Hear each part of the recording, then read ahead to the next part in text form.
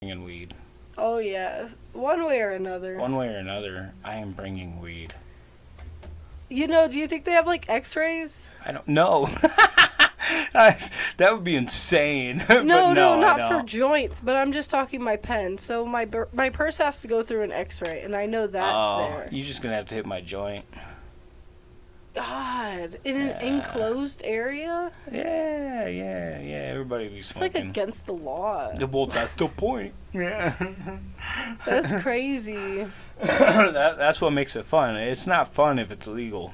But I still want to bring my pen.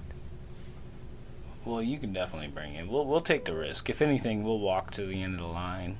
That would suck, but...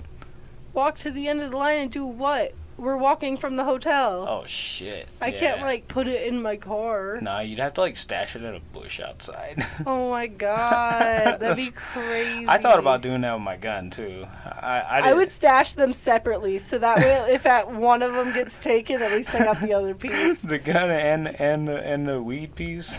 Yeah, exactly. The battery and then the cart itself. You unscrew it, hide it in two places. Fuck I yeah. don't know. I'd look like a tweaker digging around for it after the concert. It's like a 3-hour drive there, right? And then the walk to the concert.